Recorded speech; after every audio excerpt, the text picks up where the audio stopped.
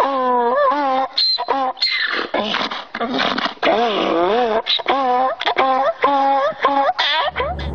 back to Off to Look Outdoors. I'm Ted, your host. Today I'm in Ohio with Bob. We're doing some shed hunting. I'm going to put some mineral blocks out for the deer to help them through the season here. So hopefully we get some sheds. I'm walking up to my stand now to set my camera and put this block up here. So come along with us and I hope you enjoy the video.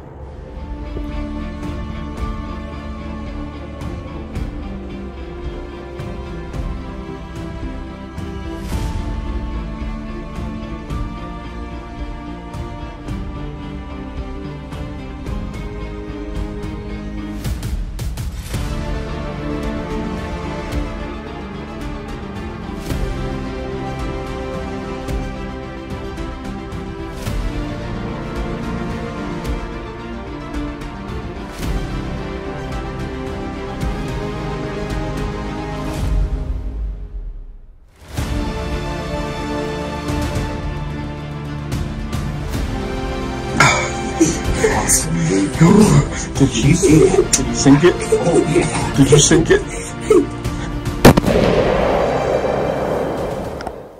I put my block out, set my camera. We found a bunch of deer hair here. And I don't know if a deer was shot, but this is our lease. So nobody should be on here unless they come from across the street. But a deer looked like it definitely was dead and something got it. Looks like coyotes or something right here.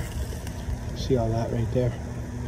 And it's spread out all around here, so no bones though. So I'm going to be looking for a skull or a rack and maybe some bones to see what it was. Stay with us.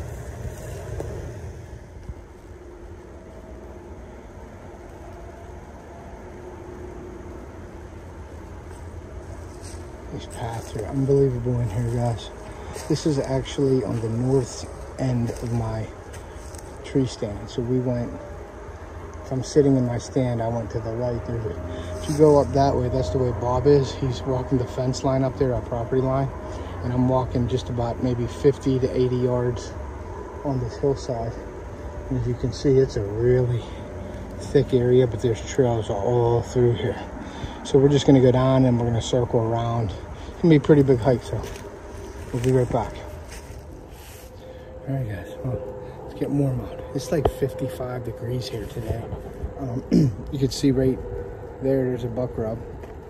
Bob has a ladder like about 50 yards right there when I just came through that opening. But we're heading down to Bob's food plot and then we're gonna work back towards my spot. So I haven't seen it. There's a ton of trails in here that are being used. It's an awesome spot, but during hunting season, I didn't see many big ones out of it. So we're just gonna keep walking to the top of this hill and then we're gonna swing down and around and go back towards my stand. So stay with us. All right, guys, as you can see behind me, we're gonna walk this edge of this wood line right here. Bob's gonna go inside, I'm gonna go the outside, and we're gonna walk this all the way down till you can't see anymore right there. All right, stay with us. Haven't found anything yet. Sorry about the wind, guys. I don't have my mics in, but Bob looks like he found one. Nice.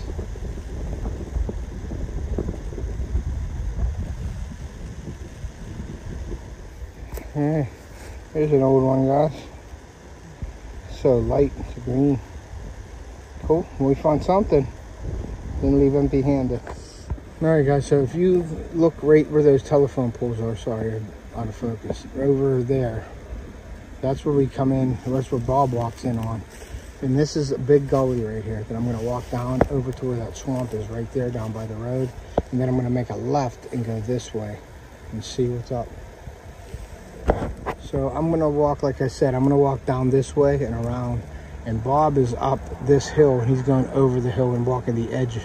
I'm gonna go low, he's gonna go high. And we're just gonna walk it. And I like just to walk just to see what's there and what paths have been being used, so. All right, guys, well, we're gonna take a nice slow walk and I'm gonna meet Bob back at my blind. And then I'm gonna tear my blind down and pull my camera. All right, guys, well, got all of my equipment out, got the blind down. The blind was kind of tough to fold up. I gotta read the directions. But we're gonna head out here, go get something to eat. And tomorrow we're gonna be back at it. Do some shed hunting again tomorrow. Bye. All right, good morning everyone. We're on the side-by-side. We're going out behind the house here to some private land, and we're going to probably walk some public land this morning. We're putting out some minerals and checking out a spot where I may want to put a stand on public for next year. So stay with us. We're going to go do this. I'll show you around the place a little bit, and we'll see you in a bit.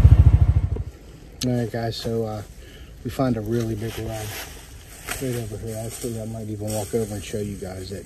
But Bob is clearing out. We're going to be dumping minerals here, and I'm going to show you the tree that he's going to be in. It's right off of this field edge that we've been getting a lot of pictures, and he found the rack that my deer that I passed up right on this side. But there's really big rubs over here with a bunch of trails that he's going to set up a stand here, put some minerals out, put a camera on it, and start monitoring this area, because we think that way is where the private land is, and it's where it's really thick. So he's trying to pull them out. That's where they're coming from to come into this. It's private over there, and then we're on private here. But then there's public over like where I stand is, and this is our buddy Dan's place. So we're allowed to put stands over here, and Bob's doing that now to try to intercept them from going over to the public land. So stay with us. Yeah. All right, here. So Bob is, we got the Antler King, right, Bob? Right. And what's the reason why you bought this bag instead of the bucket? More minerals. So more minerals in this bag. Filler. Less filler and more minerals. To help antler growth. Strictly for antler growth. That's awesome. And he didn't know that until he read the ingredients, and there's way more minerals in this bag and less salt than in the bucket. Yeah. So that's awesome. They sell a comparable bucket for $3 less. It has more fillers and it's less minerals. So cool. For more antler growth, we want the minerals. Pay attention to the ingredients. Yes, definitely. Lesson well learned. And there's Antler King, guys, trophy mineral. And we dug a hole out here, and the reason why Bob wanted the hole dug is because we're on the hillside. If I'm gonna try to catch this, up to the right here is the field. You can see our side-by-side right there, Bob's side-by-side, where this hill comes down. Well, when you're putting minerals on the hill, if you just dump them on the ground, it's gonna wash down. So we dug the hole out and made a little bank right here, and he's dumping the Antler King mineral in there. And that's something for you all to know. Read the direction or read the ingredients on these things. And believe it or not, the same Antler King in the bucket had more salt and less minerals than the bag. So less filler. So definitely read your labels. But shout out to Antler King. They make a great product, and we'd like to start our minerals and get inventories after the season with this Antler King mineral. So go check out Antler King, and I will put them in the description of this video. And you guys can go over. I'll leave the website and everything on there. So, all right, guys, we'll be right back. I'm going to go show you this rub real quick. All right, everyone. Well, here is the trail, and this is the buck rub that we found. And this is a late season buck rub. And it don't look like much, but it's definitely a signpost. And this is a sign of a mature buck, and we think it's turkey foot doing this. But that is, you can see Bob right there. There's the rub, and then Bob's tree stand is going to be in those trees right up top there. So this is just a signpost rub. This is something to look for, guys, when you're in the woods. Look for these. You may miss these. This might have been in the season, but this is stuff you want to look at when you know there's deer around. You got them on camera, like we have turkey foot on camera. But this is a great signpost to start, dumping minerals. If you're allowed, check with your local state game laws and everything about dumping minerals out. But we'd like to do this after the season to see what's in. We already have turkey foot on. I have the Handsome 8, and then we have the 7-point that I passed up also on, and they still have their rack. So we're still looking for sheds today. But that is over there is private that we're not allowed on. So we want to pull them from there, and that's where we think they're bedding at. So, all right, guys, stay with us. All right, so we're over in the spot where Lou shot her buck, and I passed that 8-point off, and you can see the tree stand right there. And this is where Bob got a picture of the turkey foot here, so we're dumping some minerals right here. And this is also, downhill here, so we got some blockade right here to catch the minerals so they don't just wash down over. It's basically concentrated right there. Bob usually puts his camera on that big tree there. So, but yeah, this is a great little funnel area. We had a lot of bucks. You saw I passed up at the 10, the 7, and the 8 from this spot last year. So just getting the minerals in the ground, trying to grow them bigger for next year, guys. Antler King Trophy Mineral. Check them out in the description. Alright guys, so we're walking back off of the private on the public here and the pit stuff. And this is the stuff that you want to find. This is where you want to key your searches and areas in. You find a couple of these on the way in. And this is where you start narrowing down your areas. It is a road. It's low on the tree though, really low. I was going to make sure it was safety point. Now you can see the time marks. See the time mark? Yeah. It looks like it. Okay. Yeah. Okay. Okay. Okay, guys, this is your off the hook tip of the week. Now, Bob and I know, since we've been hunting together for so many years, is he's walking in front of me. He's breaking branches, or if a branch is going to snap back and smack me in the face, he's going to hold that branch until I get up to grab the branch. Like he's not going to slingshot me in the face. So that's your off the hook tip of the week. When somebody's walking in front of you, they need to know to hold their branches back until you get there, or they'll slap you right in the face, guys. That's your off the hook tip of the week. All right, guys, well, we went through this really nice open pocket up here, and there was a bunch of ferns on the ground. It looked pretty promising for a spot, but that would be an all-day sit, because this is pretty far walk back. So we're just going to go, and we're going to do a big circle and go out to our stands and come back through. So if we see anything interesting, I'll definitely show you guys. Stay with us. All right, guys, here's another really nice opening. You can see it's going up through that way. That's which way I'm heading there. This is a great place for sheds. So we're going to go and keep our eyes open.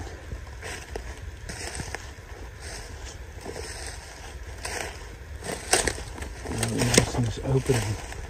It all leads down to behind me, that thicket, that really nice thicket that they seem to come out of. So this is a good spot to even just put a stand up to actually scout. So I'm gonna walk up and see if I find anything. Another cool thing about just walking the woods and scouting and going into new areas is you see stuff like this, guys. Look at that. Look at that old stand. There's chains. It's like a crate made into a tree stand. You want to, and yeah, it's just neat to see or wonder what was, shot out of there or what was seen out of there. Pretty neat. And as you're walking on public land, you can see there's somebody's filming out of there. There's a ladder stand there and a lock on right there. So you run into stuff like that, but you just leave the area, let it go. Somebody else is hunting this area, so we'll just walk on by. All right, guys, well, I just marked a pin in this location as we were walking over here. Really nice. It looked like a big 8 or a 10 jumped up and ran. It still had his full rack on, and he went down that way. And I marked the pin over on this side because I was liking this area. Bob used to have a stand in this area years ago, but this is a really cool spot. It's like the first crossing we were talking about coming out of this thicket. So I marked the pin here to come back later on in the year and check it out. And there's acorn trees up on this ridge here. So we're going to check that out. It's just something to do. You want to make sure that the acorns are producing. If they're not producing, it might not be as productive. So it's just something to take in consideration. All right, guys, well, that ends the video today. We got a lot of good intel. I marked a pin on a few spots that I'll come back later in the season to look. I want to thank Bob for walking with me today. He's been my hunting partner for, 30 years. And we work really well together, so I wanted to thank Bob. But we're going to head back to Pittsburgh. So I'm actually going to go to Uniontown, my camp, and we're going to pull some cameras and stuff like that and camera cars before we get home. So, but yeah, it was a good, productive weekend. I found a lot of neat spots that provoked some curiosity on my end. So I marked some pins. Now the next thing is put some cameras up now. Later, probably in March, I'll do that. and start, you know, monitoring out all year, all the way up to the next season, and we'll see if we're going to put a stand there or not. So I wanted to thank you all for watching. If you haven't subscribed to the channel, please consider doing so. Subscribe, hit all the notifications so you can get notified whenever we upload new content like this. And we will, well, I forgot to say, take a kid fishing or hunting. We want to preserve that sport and pass it on to future generations, and we will see you.